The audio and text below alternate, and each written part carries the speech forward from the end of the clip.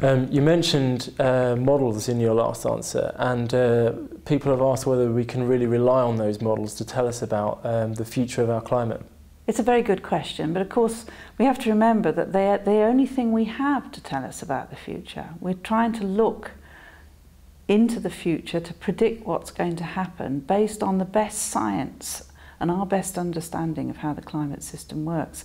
And the only way to do that is through using these models. And I think what people find difficult to understand is what actually is this thing that we call a model? Well, it's a huge computer code, and it's about solving the very fundamental equations of physics that describe the motion of the atmosphere, the motion of the oceans, how clouds form, how the land interacts with the sun's rays, how it interacts with rainfall, and so on and so on and so on.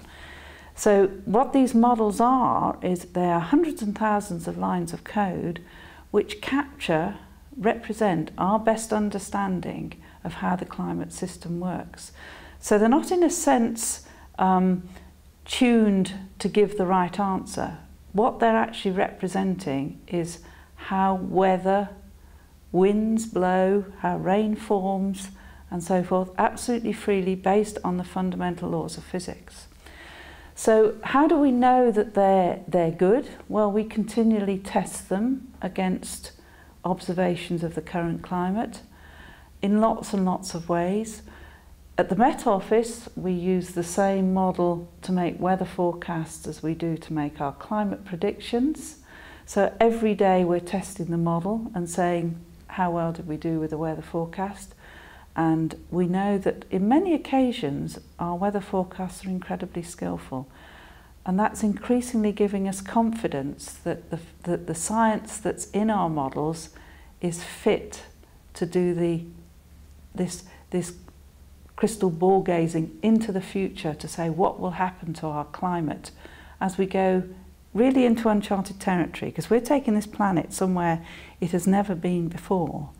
At least for millions of years, with CO2 levels at the level they are at now and will be in the coming decades, whatever we do, into temperature regimes that civilization has not seen.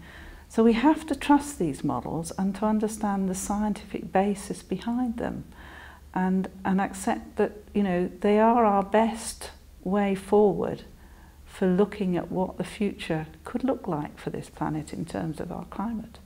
People have drawn attention to the fact that there's been talk of global cooling over the last decade, or a stabilisation in temperatures, and also a recovery of Arctic sea ice in the last couple of years. Is this proof that global warming has stopped? It's back to this question of what's natural variability and what's anthropogenic human-induced climate change.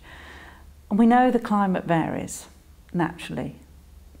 As I've already said, we have El Nino, we have other changes that we understand very well, mostly these things driven by circulations in the ocean, which operate on much longer timescales than the weather in the atmosphere.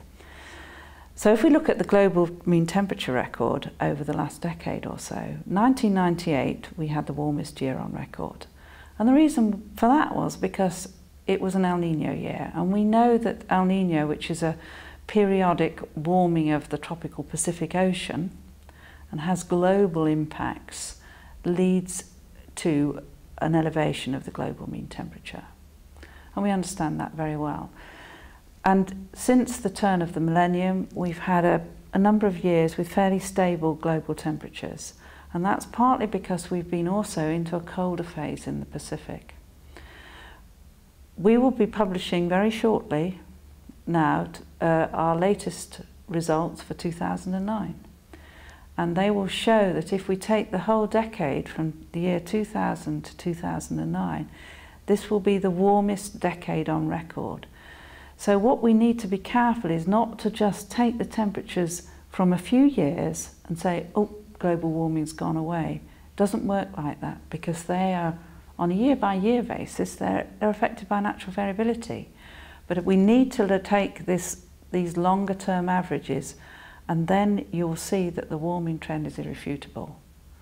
And the last 3 decades have progressively been warmer than the previous one. And this last decade that we have now just got the results for show that it's way outside the warmth of any previous decades that we have since instrumental records began.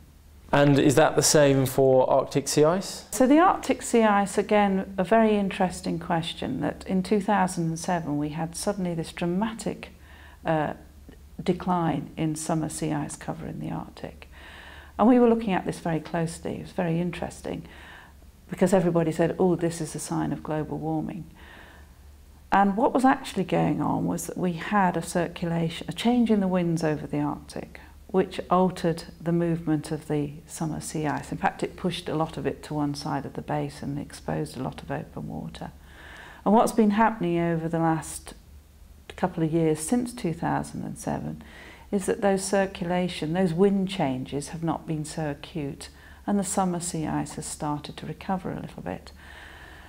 But if you look at this more carefully, that variation that we saw in 2007 and the recovery since then is on top of a gradual decline in Arctic sea ice, summer sea ice cover as the planet warms up. And so we expect to see these year-to-year variations, but they don't mean that global warming has gone away or doesn't exist. They're just part of that natural variability of the climate system, which will be imprinted on top of the global warming trend. Another question is global warming necessarily all bad? Aren't there some advantages? If you're just thinking about yourself personally, and say you were living in the north of England or somewhere and might suddenly be able to grow grapes and olives, you might think, well, this is not so bad. But I think for the planet as a whole, we have to be quite clear that this is very bad news. As I said, what's happening is happening very rapidly. And what we'll find is that all sorts of aspects of not just our lives, but all life on the planet will be affected in ways that will be very difficult to adjust to. So we see real dangers for loss of major ecosystems, loss of biodiversity. For some communities, complete loss of livelihoods, or even if we think about some of the island states who are facing sea level rise, complete loss of where they live. So I think we have to look at this in the global context. We all live together on this planet, and for all of us, we will be affected one way or another by the adverse effects of global warming on food security, water security, migration of populations who can no longer live where they currently live, coastal cities in danger from rising sea levels, from more extreme weather. Wherever we look, the impacts are profound and damaging. There has been a lot of talk about climate change potentially impacting the Gulf Stream, which is obviously the current which brings warm water across the Atlantic. Potentially melting of the ice cap and changes in temperature could affect that, slow it down or even stop it. Is that the case? And if so, what would the impact be? That's quite right. We do think that this thing called the Gulf Stream, which is driven by changes in the heat and saltiness of the water that's formed in these northern oceans, could be changed by climate change. And in fact, we've undertaken a lot of research over the last few years, working also with our colleagues in academia, and we've also, with the Americans, put in a monitoring array so we can actually observe what's happening to the Gulf Stream. And the result of all that research and those observations is that we don't think that the Gulf Stream will change that much, and at least in the coming century as we go into global warming. Most of the evidence suggests there might be a slight slowdown of the Gulf Stream, but no evidence at all now that it would collapse. And even if it did collapse, and we can do these what-if experiments in our climate models, yes, there would be a real cooling influence on the UK and Western Europe, because we do enjoy the effects of the Gulf Stream and the fact that we have much milder winters and so forth. We don't think that even that would be enough to counteract the effects of global warming.